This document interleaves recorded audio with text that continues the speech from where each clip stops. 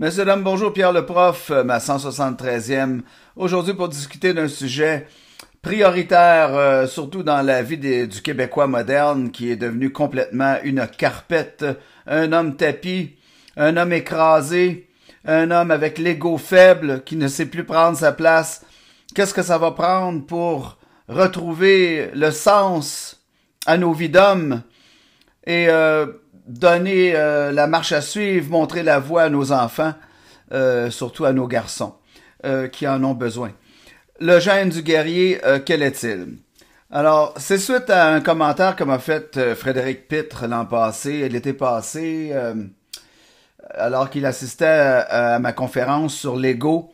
Et après, devant les positions fortes que je prenais, le copain en question m'a dit que Pierre, tu as le gène du guerrier.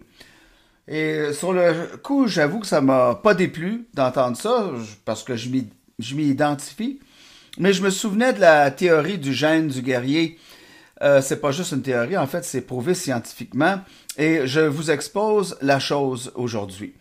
C'est important de savoir que les hommes ont un rôle à jouer au Québec, comme je le disais. Et on est en train de saboter notre société, justement en rendant les hommes toujours plus insignifiants. Et c'est le temps de dire aux hommes, réveillez-vous, là, replacez-vous, remettez-vous des couilles entre les deux pattes. Parce que c'est pas juste lorsque viendra le temps de vous injecter que vous allez devoir le démontrer, mais quand on va vous imposer toutes sortes de nouvelles mesures, il y a d'autres choses qui s'en viennent. Vous savez comme moi, ces bandits-là ne cesseront pas de vous intimider. En fait, c'est ça, c'est aujourd'hui le but de la capsule, c'est de dire, le gène du guerrier est nécessaire, il est là, il existe. Certains d'entre vous l'avez et vous devez l'utiliser et de bien l'utiliser surtout. Pas de façon trop agressive. Mais être agressif, ce n'est pas mauvais.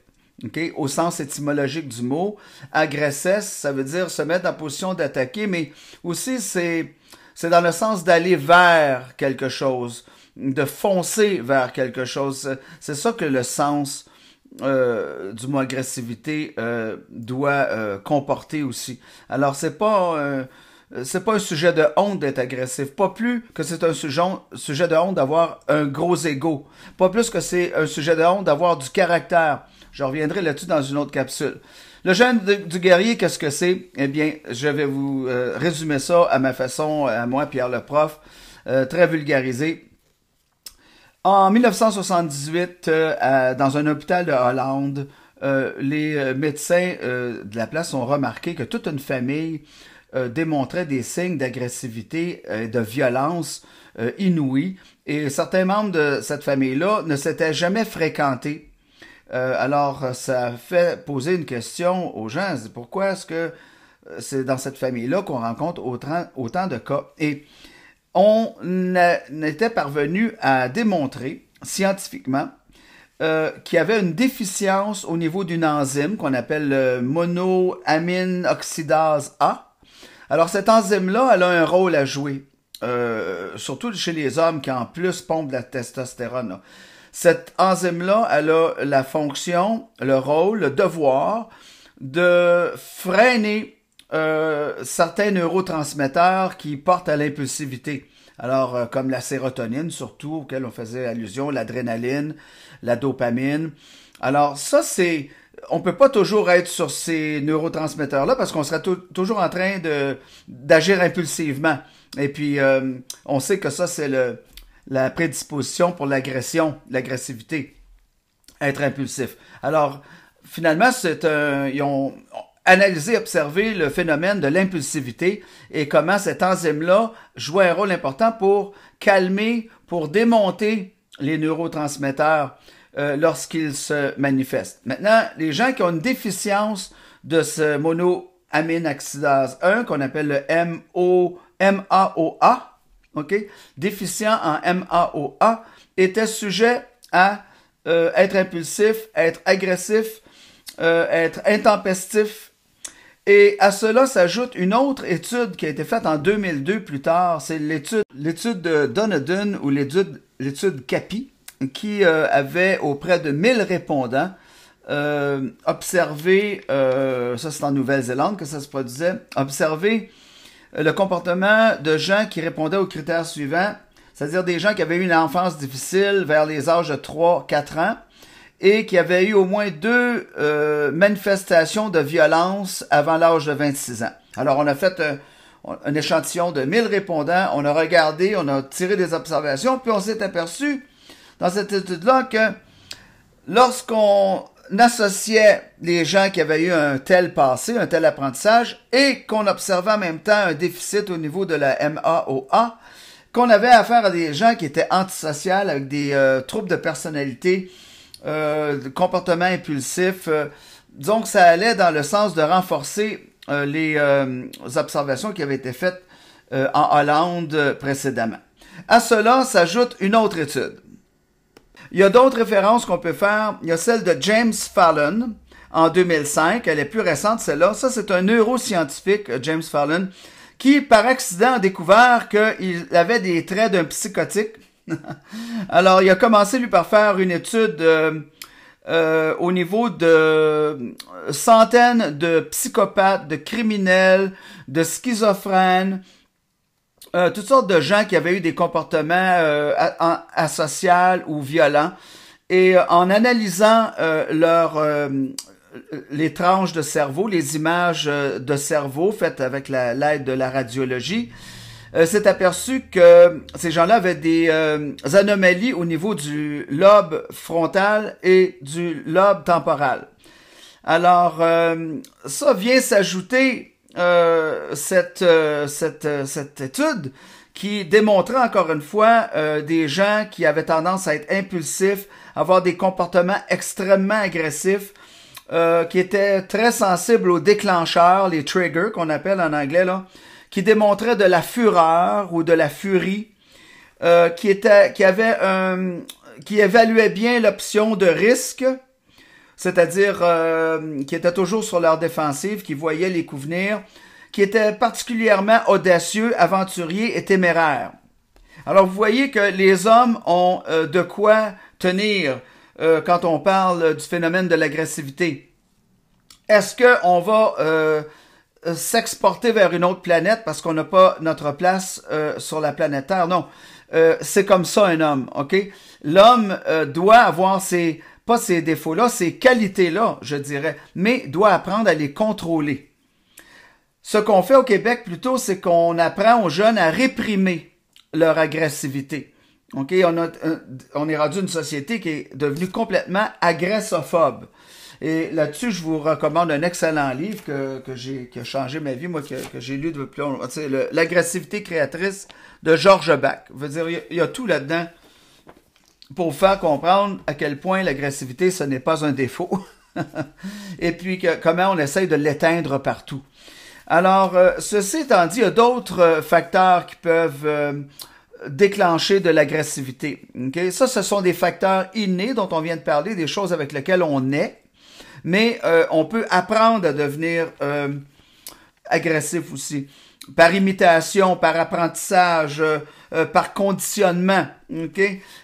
Si on a un père qui était violent, qui était amateur de boxe, de karaté, qui se battait une fois de temps en temps, qui était très déterminé, très argumentaire, l'enfant, c'est sûr qu'il prend modèle sur son père et puis il apprend à répondre aux mêmes stimuli que son père de la même façon. Alors, il y a les stimuli qui font réagir son père amènent chez lui la même réponse que chez son père. Alors, compte tenu de tout ça, comprenez que les gens qui descendent présentement dans la rue en Europe, ce sont des guerriers, ok? La semaine passée, je vous parlais du DOC Mailloux, ok? Et puis, j'ai eu des critiques encore cette semaine. On m'a dit que j'hésitais pas à attaquer le DOC Mailloux parce qu'il était mort. Et puis là, je m'attaquais à un homme décédé.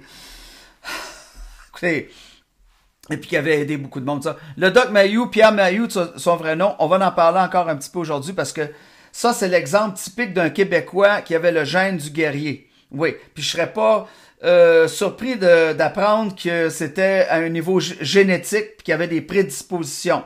Mais je peux vous dire que je sais, après avoir écouté les témoignages de sa famille, que Pierre Mailloux, de son surnom le DOC Mailloux, avait un père qui était très alpha, très dominateur, très macho, très argumentaire, comme Pierre est devenu. Alors, il y a eu de l'apprentissage là-dedans, mais je me doute bien que le père aussi devait avoir des prédispositions innées pour la façon qu'il a agi. Évidemment, il ne faut pas oublier de mentionner la testostérone chez les hommes qui joue un grand rôle.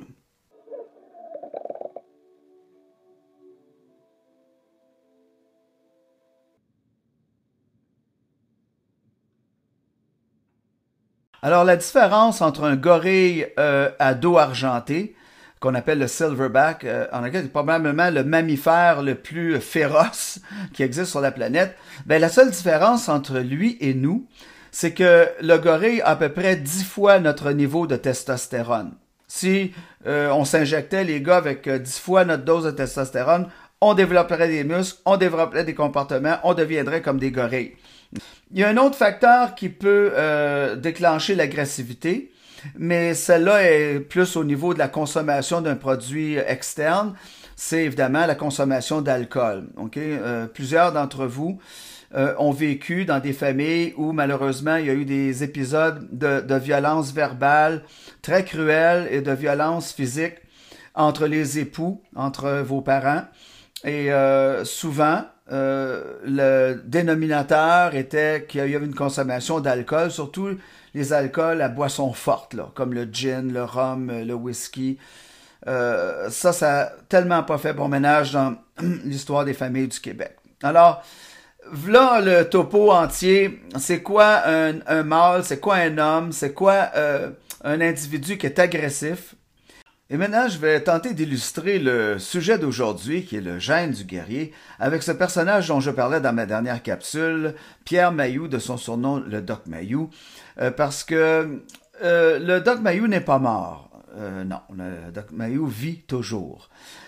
Parce que le DOC Mailloux, c'est pas une personne, mais c'est un personnage. C'est devenu une marque de commerce.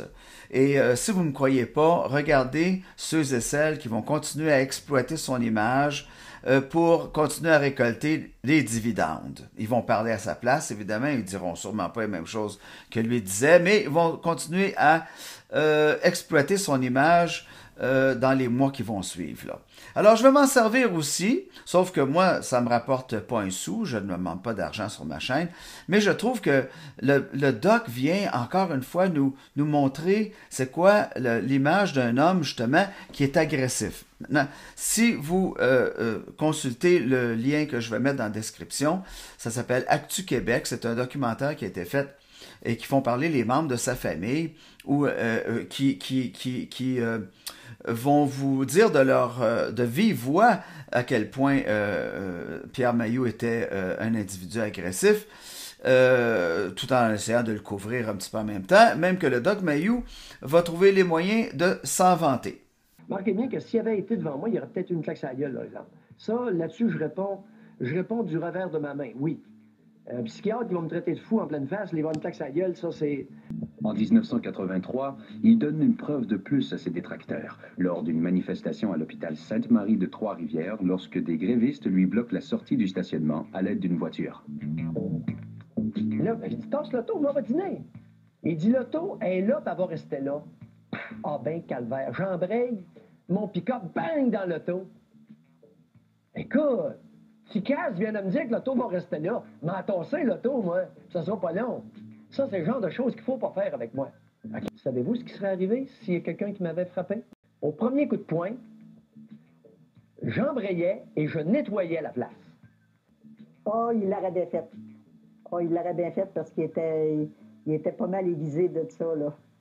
Ces épisodes dans la vie de Pierre Mailloux, ce dernier qu'on vient de voir en tout cas, vous montrent un cas de rage au volant là, qui lui a valu d'ailleurs un dossier criminel. Et il se vante que si on avait en plus osé le toucher, il pesait sur l'accélérateur puis nettoyait la place. c'est sûr que ça aurait été la fin de sa carrière professionnelle à ce moment-là et ça aurait même été la garantie de plusieurs mois ou années passées en prison. Je termine cette capsule en disant que le DOC Mailloux est un exemple du genre de mâle dont on a besoin présentement et qui descendent dans les rues d'Europe, de France, d'Allemagne, de Belgique et de Hollande en ce moment. Ce sont des gens qui ont des couilles qui descendent avec leurs camions, avec leurs tracteurs, avec leurs herses, avec leurs laboureuses. Ça prend des hommes comme ça quand c'est le temps de monter au front. Mesdames, prenez-en bonne note parce que vous semblez l'oublier, surtout nos bonnes Québécoises féministes qui s'imaginent qu'elles vont changer le monde et en faire un endroit plus agréable à vivre. Vous n'êtes pas là quand c'est le temps de prendre position. Les enseignantes, vous n'étiez pas là quand on avait besoin de vous autres. Là, c'est le temps de laisser agir les hommes.